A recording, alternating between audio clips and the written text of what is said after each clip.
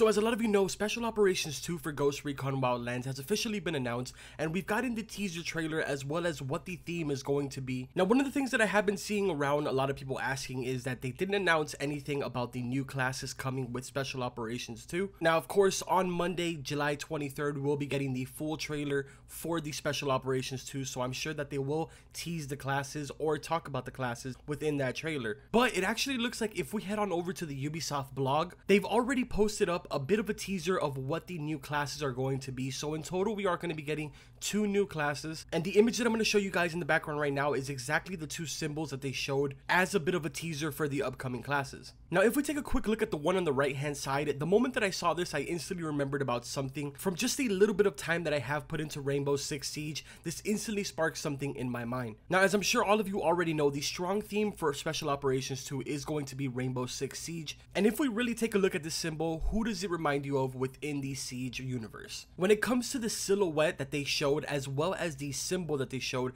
this is a direct representation of Doc from Rainbow Six Siege. Now, this can be extremely interesting just for the simple fact that we could maybe have a way of finally healing players within the field without actually having to be on top of them. Or who knows, we might be able to even heal players that are not even down. Now, as for the other silhouette and the other class that was kind of teased a little bit, we aren't 100% sure. Well, personally, I'm not 100% sure on what this could be. It does seem to be like some type of class that has a gas mask on, and it does have a biohazard symbol. So we could be looking at another drone class, maybe with some other new little feature. But honestly, I'm going to leave that one up to you guys to let me know in the comments. One thing that I do know for sure, and I feel very confident about it, is the fact that the one on the right hand side is more than likely going to be some type of Doc, or maybe even Doc himself. If we put side-by-side pictures, we can see that the silhouette has some type of helmet on with a visor, and if we look at the pictures of Doc from Rainbow Six Siege, we can see that he has the same exact thing. Personally, I feel like that one is just a dead giveaway. I don't know, maybe I'm completely wrong and you guys are thinking of something else different.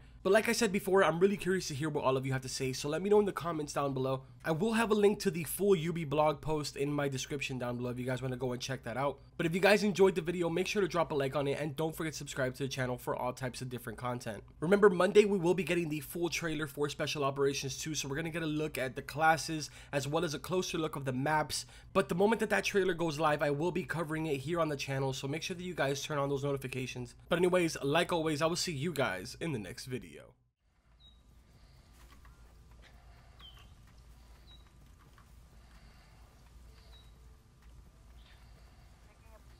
He's on the back of the hill behind that thing that I just took carbon. I think he ran past him.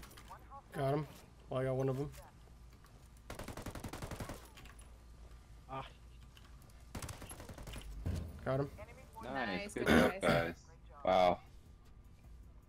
I threw my mind.